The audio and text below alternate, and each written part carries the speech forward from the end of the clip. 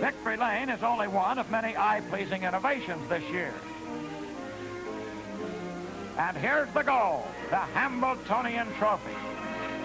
The big moment has arrived, and bugler Phil Pearson heralds the horses.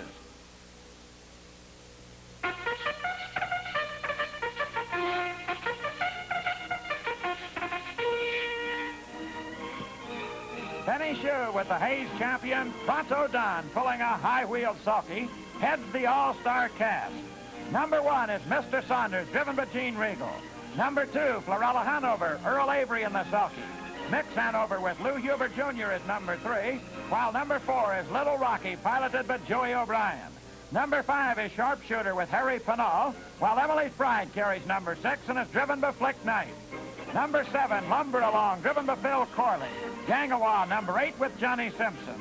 Number 9 is Baron Colby, piloted by Johnny Chaplin. And number 10 is Funky Hanover, driven by Bobby Camper. Record Matt carries number 11 with Del Cameron. And Del's brother Dana drives number 12, McColby. Number 13 is Sandalwood with Ralph Baldwin. And Great Lowwater is number 14 with Del Miller. We're all set now for the first heat. Riley Couch, Newark, Ohio, moves them in. Going in first, that's Mr. Saunders. Florella Hanover's in second. The gate comes forward, it's open, and they're off and trotting. Florella Hanover breaks on the lead. Sharpshooter out in the middle of the racetrack goes for the early lead. And Emily's Pride is moving across the track in the first turn. But Sharpshooter has the lead in the turn. Emily's Pride is on the move. And Spunky Hanover is 4 horses wide in that first turn. As they go by the 8-mile pole, Emily's Pride is on top.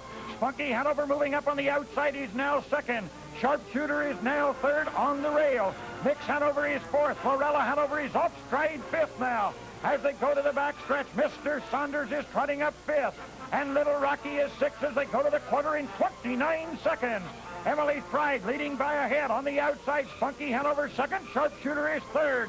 Mix Hanover is now fourth. Mr. Saunders is fifth. And Little Rocky goes off stride. As they move down the back stretch, Emily's Pride takes the lead now by a half a length. On the outside, that's Spunky Hanover second. Sharpshooter is third. Up on the outside comes Sandalwood with a rush. Now sixth, now fifth. At the half in 59 seconds. As they move to the turn, Emily's Pride still on the lead. Sharpshooter on the inside is second. Sandalwood on the outside is fifth. Mr. Saunders is now sixth. Gangawa is seventh. Florella Hanover is eighth as they come over to the 3-quarter mark. It's Emily's Pride on the lead still by a length. Sharpshooter is second. Mix Hanover moving on the outside is now third. Sandalwood on the outside is fourth. Mr. Saunders moving through on the inside is fifth. Spunky Hanover is sixth. Gangawa is seventh. McColby is now eighth. At the top of the stretch now, it's Emily's Pride leading the field by a length. As they move for that wire, Mr. Saunders is slipping through on the inside. Sharpshooter in the middle of the racetrack and Sandalwood. McColby goes for the rail, and right back there is Spunky Hanover, and here comes Gangawa. But up on the front end, it's Emily's Pride with the lead. It's Mr. Saunders on the inside second now. Sharpshooter is third, and Sandalwood finishes fourth.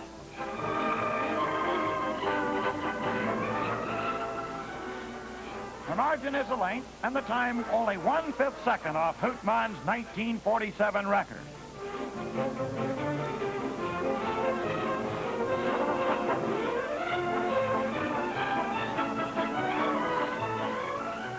The saliva test positively proved the filly's speed is her own. Emily's Pride has started 12 times this year before today and won 8 races. By Star's Pride out of Emily Scott, she is living proof of the late Charles W. Fellis breeding theory. After his death, she was sold to Castleton Farm and the Walnut Hall Farm.